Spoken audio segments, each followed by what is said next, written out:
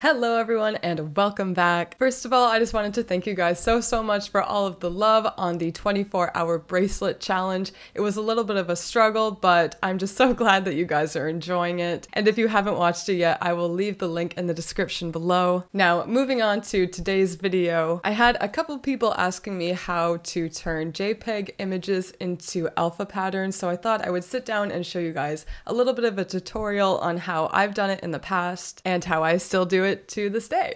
And before we get started, be sure to subscribe to this channel if you haven't already. Okay, let's go. So the first thing you're going to want to do is find a JPEG image that you want to turn into an alpha pattern. So in this case, we're going to be working with an Xbox logo. I wasn't really happy with any of the logos I was finding online, so that's why I thought I would just make my own. So let's just go and find one that we like. So I've actually already made this pattern before and I used this JPEG image here. So you're just going to go ahead, right click and save image as, and then you can just save it wherever you need to. In this case, it'll go in my YouTube folder under Xbox logo. Keep everything organized. And of course, you're just going to want to make sure it's saved as a JPEG just for simplicity's sake. So you can just go ahead and hit save. I already have one saved here, so I'm not going to save it again. Now, I find the easiest platform to use when turning a JPEG image into an alpha pattern is braceletbook.com, which I'm sure is a platform we are all familiar with as bracelet makers. So in order to do this, we're just going to head over to Bracelet Book, and over this orange banner, you're going to see your username. Just hover your mouse over it and select Create Patterns. And then you're going to see that you have two options. You can create a normal pattern or an alpha pattern. And of course, in this case, we're going to create an alpha pattern. So just go ahead and hit New Pattern. And then you're going to see you have some choices at the top. It's going to say Draw Alpha, Write Alpha, Alpha from Image, or Alpha from Font. So we want to make an alpha pattern from an image. So we are going to select that. So now you can see I can upload an image that's saved from my computer. I can choose the number of colors I want to use, and I can also choose how big I want this pattern to be. It also gives me the choice to preserve hard edges or trim the image, and I don't really like it to trim my image, so I always deselect that. So I'm just going to hit Choose File, and I'm going to find the Xbox logo that is saved onto my computer and hit Open. So I can tell by looking at this picture, I'm really only going to want to use two colors when I'm making this pattern, and that's green and white.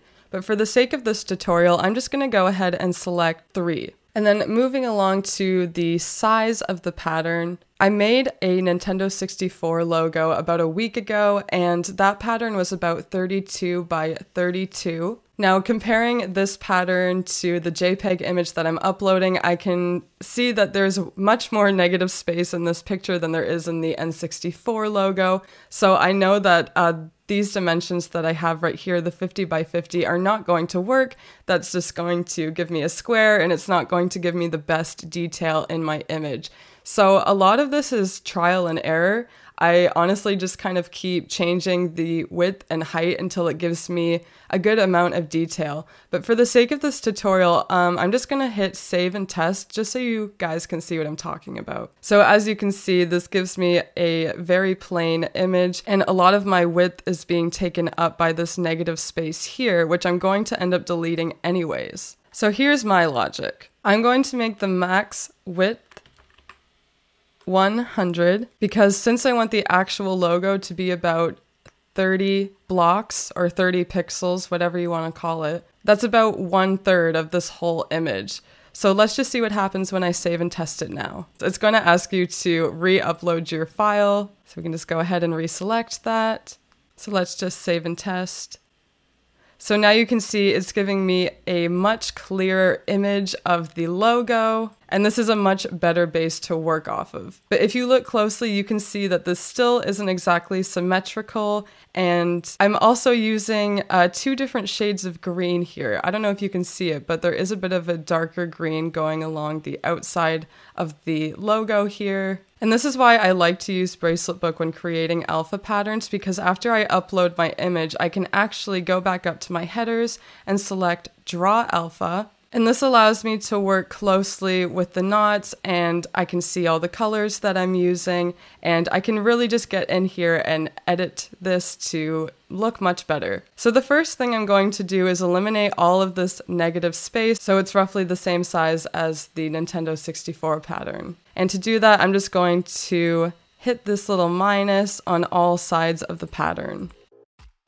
So as you can see, our pattern is getting smaller and our dimensions are also getting smaller.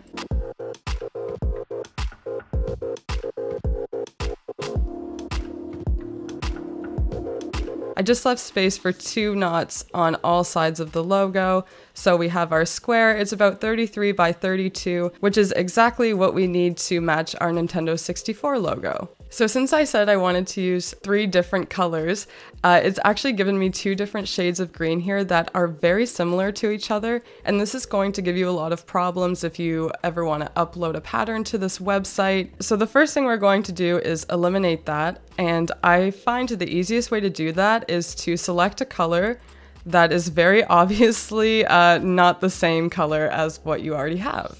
So let's just go with blue. So once I have my blue selected, I'm also going to select the fill option, and I'm just going to go ahead and tap, and then all of the colors that are together that are the same shade are going to turn blue. So I'm just going to keep doing that all throughout the green.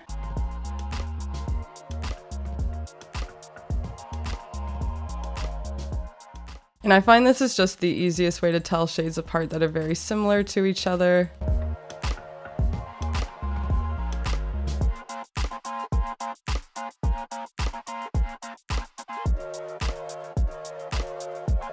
And then I am just going to leave 1 green block so that I can select it up here. And now when I hit fill on this blue, everything is just going to turn green, and now I only have green and white. And I am just going to brighten up this white a little bit. And there we go. So that's the reason why I selected 3 colors. I just wanted to show you guys how I find those like weird shades that are hiding in your pattern somewhere, is just select a color that is totally different from the colors that you're trying to use, and it'll just save you a headache in the long run. So looking a bit more closely at this pattern, we can see it's not totally symmetrical. See, there's only like 2 blocks here and 1 block here, and it looks like this side is not coming in as far as this side, and down here it's like not symmetrical. So then you just want to go in knot by knot. Just make sure you come over to your fill type and hit knot again, and then I have my white selected. I can just go in and fix all of the little spots that I want just a little bit more detail, or I just want it to actually, you know, match and be the same.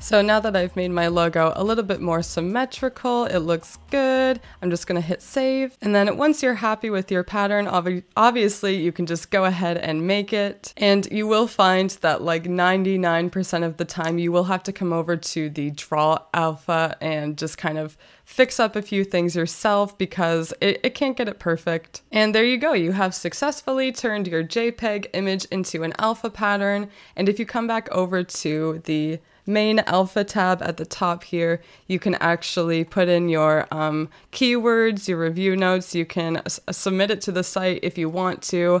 I don't really upload my patterns to Bracelet Book anymore, but I will submit this one to the website just in case any of you guys want to use it. I don't know, so I might just put something in here like Xbox, logo, video game, whatever. Yeah, good enough. And we're just gonna say this pattern's not copyrighted because we made it ourselves, and we're just gonna hit submit to the site. And just be aware that after you submit it, you will not have access to it until it has been reviewed and is either accepted or declined. So if this pattern is accepted onto Bracelet Book, I will post the pattern in the description below with a link. So here are a few other patterns I've made using this method. It's really handy for any kind of fonts that you want to use. You can always just screenshot a little snippet of like a sentence or a word or a name. I've also used a similar method to this to make a portrait. And I know that this particular tutorial was with a very simple image, so if you want me to make another one